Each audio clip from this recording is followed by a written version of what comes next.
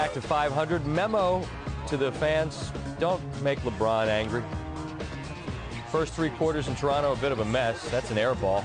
Late in the third, LeBron, one of those windmill dunks we've seen about 100 times. Oh, no.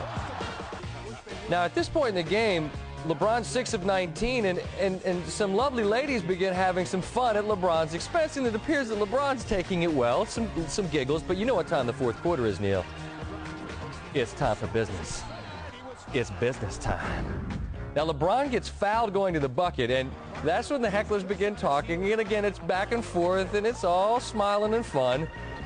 And it turns out the ladies, who have a great seat to see that, are Chris Bosh's cousin and girlfriend. And it appeared to get LeBron fired up.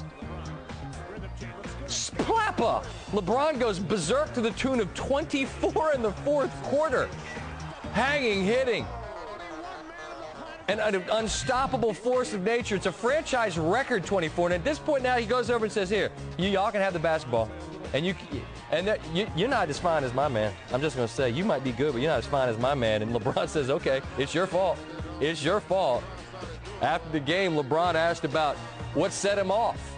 The hecklers. I see you had a few heckling fans down there. Yeah, they're the reason why the Raptors lost tonight, because they ticked me off a little bit. So there you go. You got to tell your cousins, your kin, to keep quiet. 39, 11, and 8 assists. The Cavaliers come back on LeBron's broad shoulders.